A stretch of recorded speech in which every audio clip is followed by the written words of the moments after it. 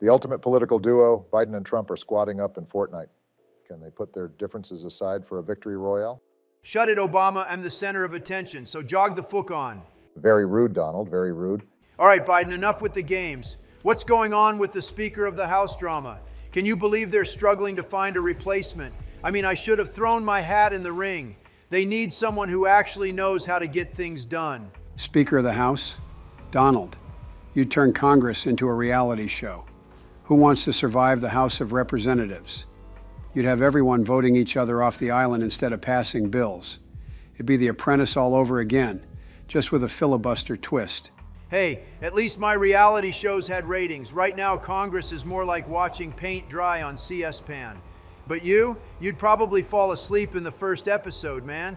How about instead of napping, you go explain this Ukraine war situation to people? Because I don't think half the country even understands it anymore. Well, people understand it just fine, Donald.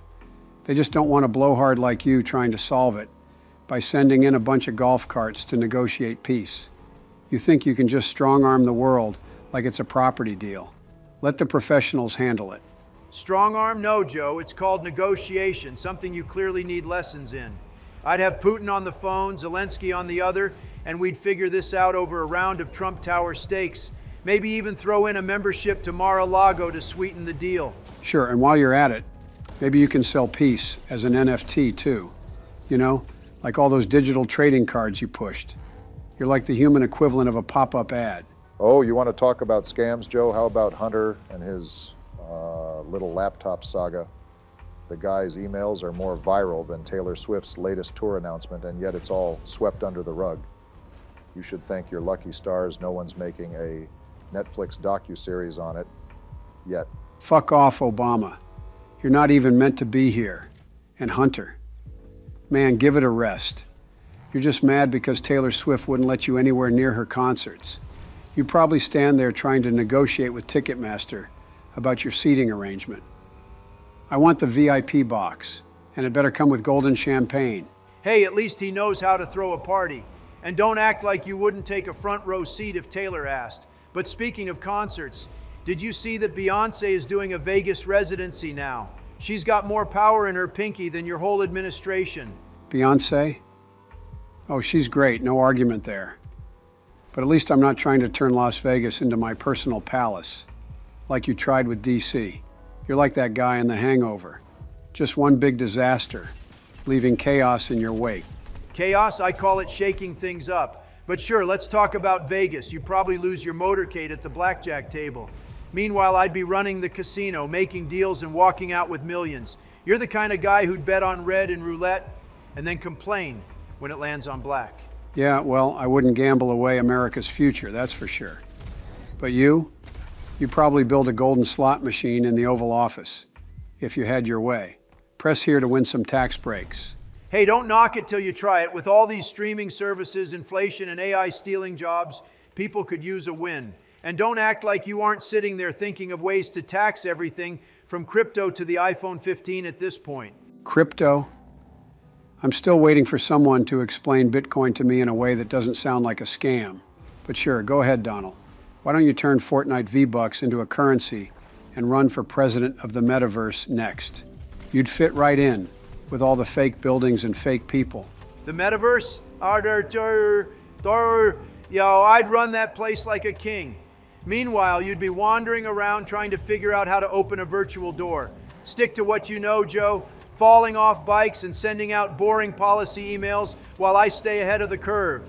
Yeah, well, at least I don't need to live in a virtual world to get things done.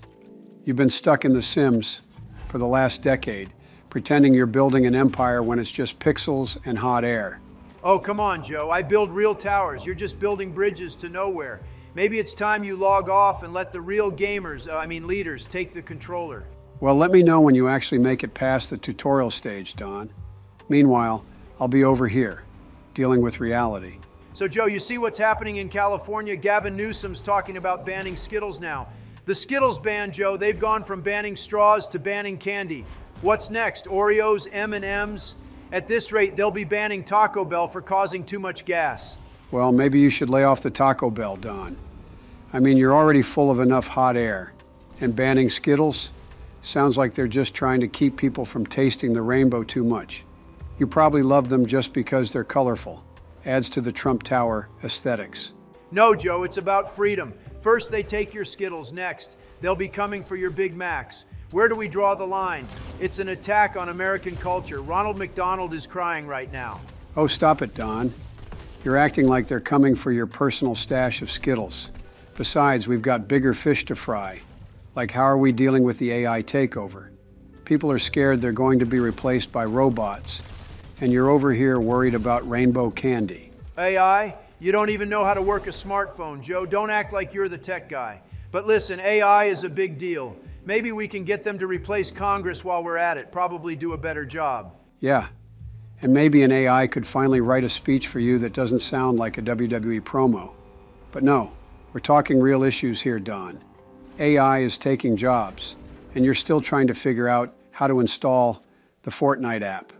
By the way, heard Fortnite is back on iOS in the EU. You gonna jump back in, or are your tiny hands too small for the iPhone? Tiny hands? I have the best hands. Everyone knows that. Especially Stormy Daniel and Jill Biden. You're a motherfucker, you know that, right? Yup, your mom does love a good fucking... You pig, shut up. Yeah, whatever. Anyway, I was watching Fox News the other day, and they're saying aliens are real now. Can you believe it? Finally, something I've been talking about for years. They didn't believe me when I said we had to build a space wall. I was right again. Aliens, huh? What are you gonna do, Don? Make them pay for the space wall? And no, I don't mean the immigrants you kept confusing with Martians. You got enough wild ideas as it is. Don't start adding UFOs to the list. Next thing you know, you'll be claiming you met E.T. at Mar-a-Lago. E.T. would have been a fantastic guest, Joe. Best dinner conversations. Probably smarter than some of the people in Congress, no doubt. But look, I'm just saying, if the Pentagon is talking about it, I'm going to need to be the first one they call. Could you imagine me leading the charge against aliens? Tremendous ratings. Leading the charge? Don, you couldn't lead a charge to the fridge. Besides, you probably just negotiate a deal with them. Hey, aliens, if you don't zap Trump Tower, I'll give you a membership to my golf course. Listen, Joe, if I can get the aliens to play golf, I'll get them to pay for my space courses, too. Space is huge, Joe. I know the best planets, the best galaxies. I've got friends everywhere, even in alternate dimensions. Sure, Don. Friends in alternate dimensions. Maybe that's where your hairstylist is from, because whatever's happening on your head doesn't exist in this reality. Very funny, Sleepy Joe. Maybe if you woke up long enough, you'd realize the aliens would be more scared of your speeches than our nukes. 1 minute of you stuttering and they'd head back to their home planets. Hey, at least I'm not going to build a laser wall or whatever you're planning next. You'd probably try to deport aliens before even saying hello. They'd be too busy laughing at your wall ideas to invade. Walls work, Joe. If they didn't, why do we have walls around the White House, huh? Think about it. Aliens, if they come, they're not getting past me. Space Force was my idea, top tier. Space Force? The same Space Force you made up after binge watching Star Wars. What are you going to do next? Hire Chewbacca as your Secretary of Defense? Don't give me ideas, Joe. Chewbacca would be a strong candidate. At least he can grow a proper beard. Unlike some of the people I've seen in Washington. No backbone, no hair. And listen, I know Space Force sounds crazy, but who's laughing now? Nobody's laughing, Don. People are just confused. I mean, we've got more pressing issues here on Earth. Like, what are we going to do about the mess in Congress right now? The government shutdown is closer than you were to winning Georgia. Georgia was stolen, Joe. But yeah, Congress is a mess. You got clowns in there, and that's saying something coming from you. They can't agree on anything, and you got people like Matt Gaetz running around like it's a circus. Gaetz? Isn't he the guy who tried to overthrow Kevin McCarthy in that House Speaker drama? Seems like every time I turn around, there's another Republican trying to backstab their own. McCarthy's weak, Joe. If you'd put me in there, we'd have had a budget deal done in a day. But no, Gaetz is just trying to shake things up. He's got spirit, but he's like a squirrel on Red Bull sometimes, just all over the place. Spirit? More like a loose cannon. The GOP is turning into its own worst enemy. You guys can't keep track of who's on whose side anymore. Well, Joe, you don't even know what day it is most of the time. At least we've got some fire in the belly. You've got people in your party who are just waiting for Bernie to take another nap before they make decisions. At least Bernie has some principles, Don.